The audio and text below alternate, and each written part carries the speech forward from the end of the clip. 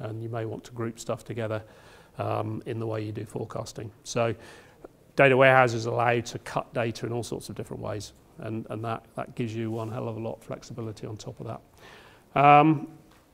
Feeding that from, as I say, the operational transactions, and we're getting that into real time.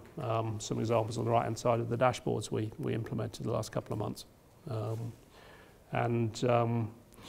You know, I'm a real fan of this because I've seen a massive amount of acceleration that we've managed to achieve in businesses by giving them the data. I think the challenge I've found is almost the danger of giving the businesses too much data, or giving them more than they know how to manage and cope with, because you've got to, the data is only as useful as the business's ability to exploit that and drive value out of it. So again, harking back to this morning's group panel session, I think it's really you know, it's really important to engage the business very early in that process and actually almost drip feed them data as they improve. So we've actually, those dashboards, we've actually put them out with effectively the same data as they have currently, but with smarter ways in which they can summarize it.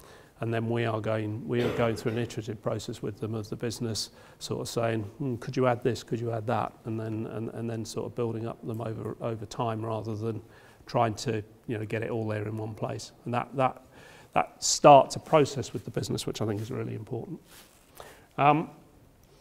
Pace layering, which is for me about trying to find the way in which you try not to couple the systems together too tightly. So if you put the ESB in and you structure the systems in the right way, you can layer the systems so that the areas where you need to be in our traditional IT world, our enterprise IT world, where it's all about control and security and keeping the, you know, keeping the integrity of the data that we've got, over to the digital world where it's all about pace and speed and about delivering solutions quickly. If you can separate the layers on those, then you don't end up slowing down the digital work because you've got, you know, some change to make to your ERP system. And I've kind of drew a picture up there of on the left-hand side what you see in terms of the agility that you want to achieve, and the level of complexity that you need to get through in order to deliver a solution. So things on the top side of that, where we look at qubit and you look at UX changes, which is basically changes to the way the web pages look and the user interface. You can do all those relatively easy. You can do those on a daily basis, in fact, and actually IT quite often don't do those. In fact, the digital teams can do a lot of that work. You then get down into changes to the website, which you ought to be able to do on a sort of couple of weekly type basis.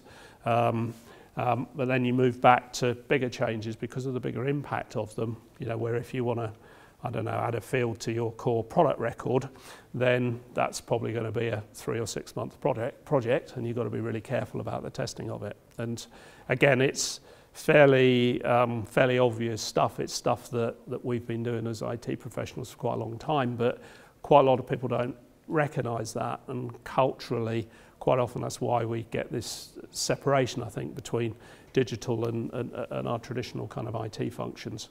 And I'm a great believer in trying to bring those pieces together, but trying to recognise how we reconcile that in the right way.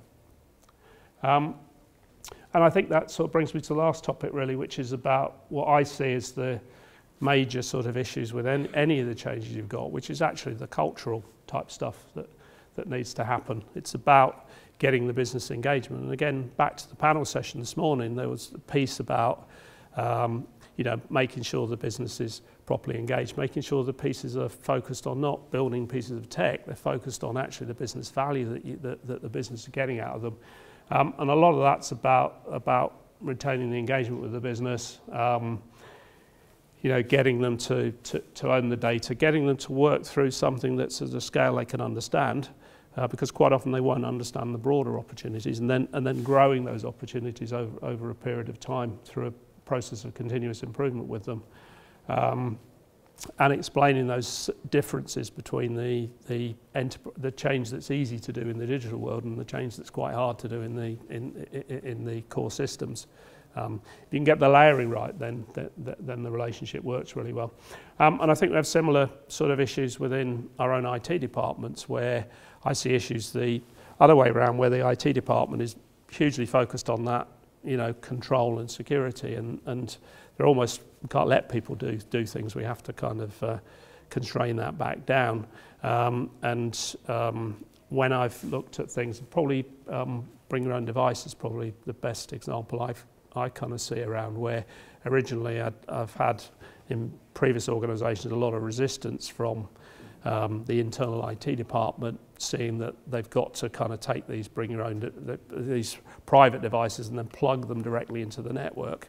We've taken an approach in places where you just get, you just treat it as an external device and treat it as if it's a customer accessing your website, but actually you expose your internal systems via web access to the outside world. You have an external wireless network, and then you control the way you access the internal systems.